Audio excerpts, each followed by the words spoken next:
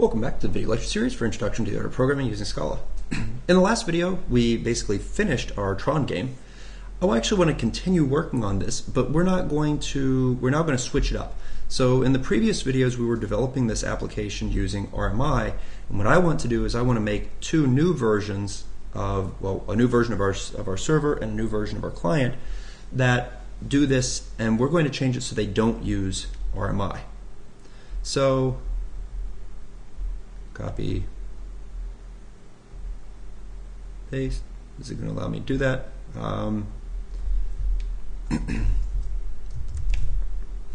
Let's call it socket Tron client, and then copy, paste, socket Tron server. Open the client, open the server.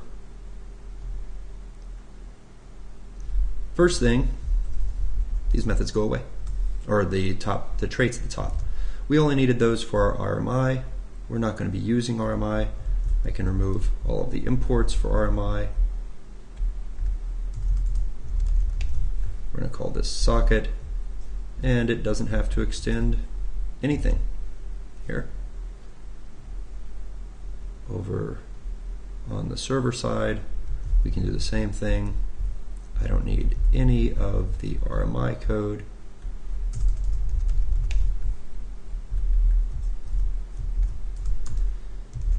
Because I've just changed up my classes in significant ways, I'm actually going to clean the project. You can see that it's going through and rebuilding. What the clean does is it causes it to erase all of the compiled files and rebuild new ones. Okay, so what needs to happen in this new version? Well, we're going to make it so that instead of using the RMI, instead of using remote method invocation, it's going to connect using standard sockets. And that's interesting to note. That says that that has no errors in it. We'll see in just a second. There is no more server. This code here is going to change. Actually, let's Control Z. Okay.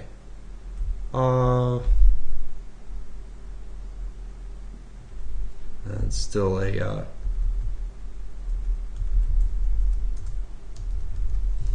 I'll put some question marks in there.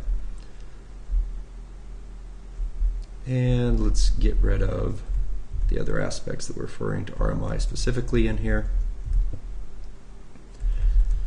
So because we're writing this as a standard networked application now, I need to have a socket, and on the server side what we're going to do is we're going to open a server socket inside of here. So instead of starting up a registry and connecting to the registry, we are going to create a new server socket.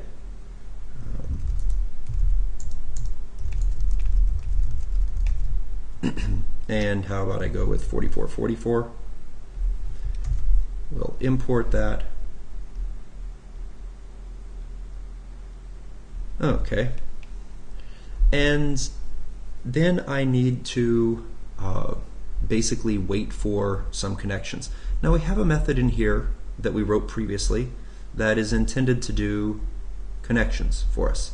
And it's synchronized on our clients. Our clients is a mutable buffer of player. The nature of our player is going to change a little bit here. We no longer have the Tron client. Instead, what we're going to have is a socket for each of our players. And we also need probably to keep track of streams. Well, and I'm going to go ahead and make an object. I'm going to wrap these things so that they're in object input streams and object output streams. That way I can serialize whole objects across. It'll make our lives a bit easier.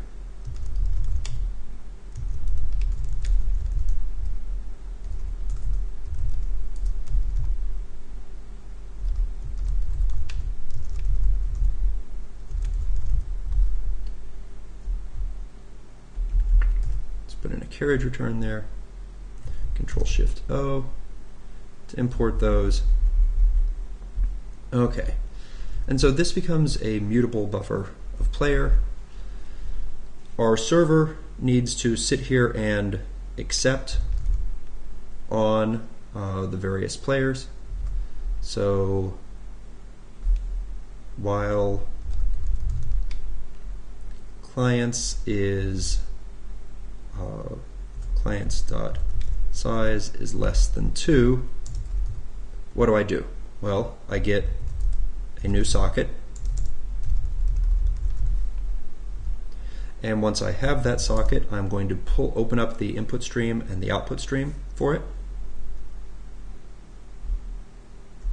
So we will actually, let's go ahead and how about I just call connect on sock. And so then this changes from the client to a socket. Because of the way we're doing this now, this no longer needs to be synchronized. It doesn't matter. With the RMI, the function calls could come in and they would happen across multiple threads and be in parallel. Here, this is actually a call being made from our main thread. And so after it's done with connect, it's going to come back here and wait for the next one, and we will have to come back to here and finish that off. So what do we get? Well, I don't need to do that check anymore. Turns out we're going to stop accepting connections. I just got a socket, so I need to pull the streams off of that socket and wrap them up appropriately. So new object input stream buffered input stream of sock dot get input stream. Control-Shift-O to import that. And we'll make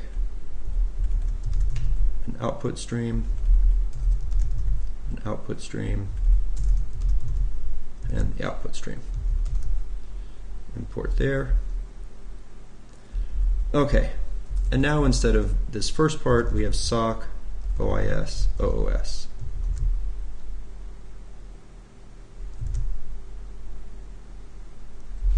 Okay, so now the first player connects, it calls to the connect method. So I'm trying to reuse some of the code that we had written before. It passes the socket in. We open an input stream and an output stream to the socket, and we're going to remember those, store them inside of the player, and then we set up our players at the 2 locations that they had been before, same way we were doing before. Now this is going to change. We no longer start game here, and we need to respond to our users, whereas with the RMI, this was being returned to them. Now nothing's going to be implicitly returned, so we have to be much more explicit about this. This method is being called, it's not giving anything back to them.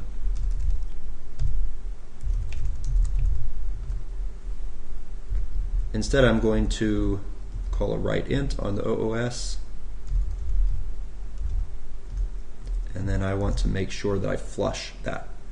Okay, so after we have opened up the streams for the new player, we add them to our list, we write to that player their player number, and we flush it to make sure it goes, and then we wait for the next player. And then we'll do the same thing for the second player.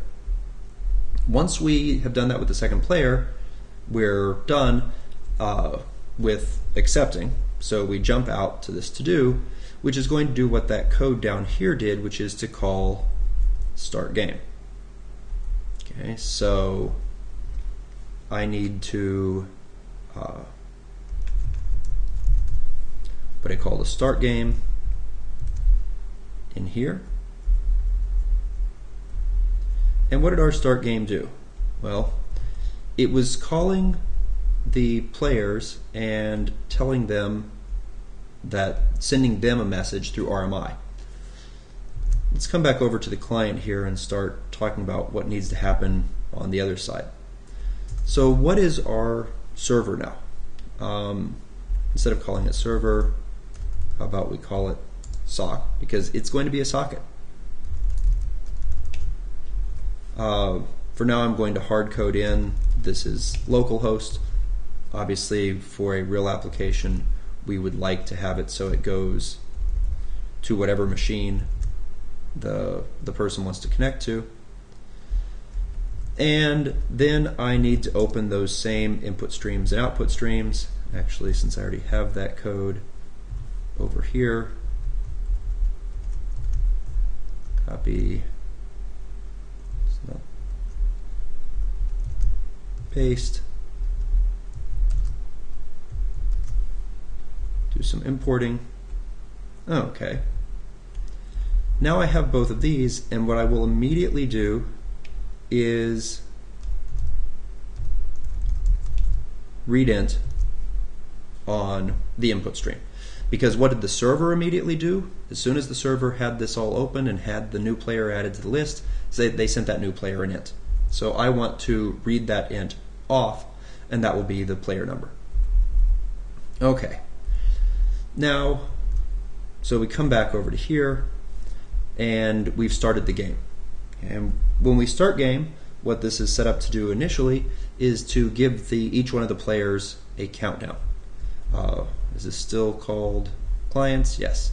So I need to run through each one of the clients and then send them another message. Okay. So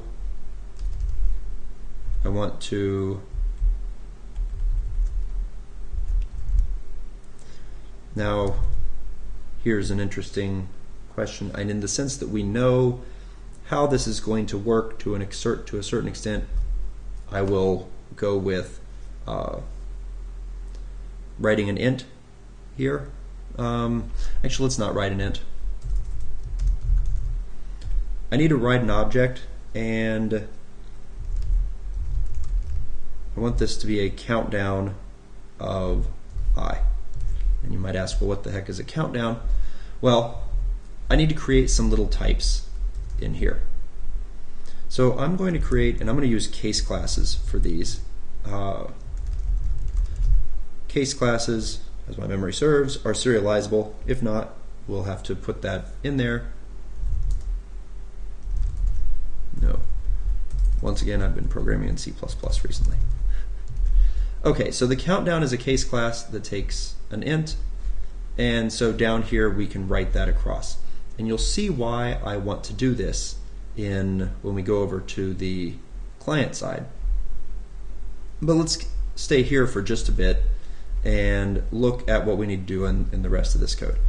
This all stays the same. Clients for each we call move, which is a call up to here, which takes a single player. It's all happening on this side. This moves them, it checks whether they die, blah, blah, blah, that's all fine. Now we have this code down here, which needs to tell each one of the clients that a step was taken and send to them the entire mutable buffers. Okay, so I want to do the same thing that I did above, and I want to write an object. And the object that I want to write now could actually be called case class step taken. What is inside of a step taken? Well, a step taken has two mutable buffers in it. So P1 is a mutable, actually I don't care that much. Let's go with sequence. Sequence of int, comma, P2 is also a sequence of int, int. Okay. So now what I can write down here is write object, and the object that I want to write is a step taken of P1, P2. We sleep and we repeat. Sleep, repeat, sleep, repeat, sleep, repeat. Okay. We'll have to, there's one minor little problem that we have in here, but we're getting close.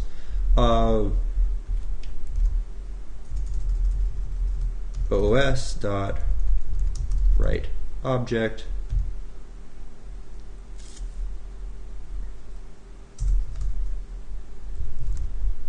game ends with the winner. Let's make a case class up here for case class game ends winner whiner isn't it? Oh my goodness, and now this entire code compiles. Wouldn't it be nice if it actually ran? Like technically it'll run, most likely. We'll see when we actually start running it. What about this side? Okay, so we have these sockets. We read the first number, which was our player number. We have this panel. It's going to draw itself. Okay, our first error right here is turn left and turn right. And we also have these different methods down here that are never being called. Because what's happening instead is that we are sending things across our socket. So what should happen here? Well, it turns out this is actually fairly easy. Just like we replaced our remote method invocations in the server with calls to write object, I'm going to do the exact same thing here. I am going to make this do the object output stream, write object, and then turn left of player number,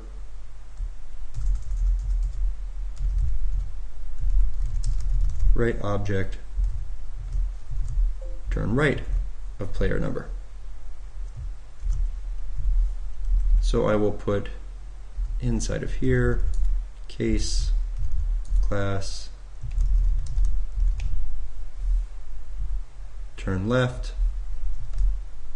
int num is an int,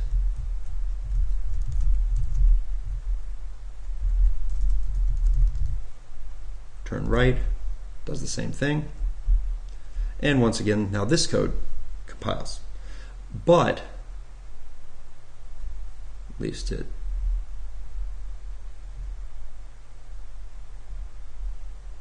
not showing many errors. Okay, there we go. But the problem is right now both sides are sending lots of messages to the other side, but neither side is reading them. So we're going to come back in our last video in this series, and we will make it so that each one of the client and the server is reading messages and calling the methods that we had been calling with RMI based upon the messages that are received through the sockets.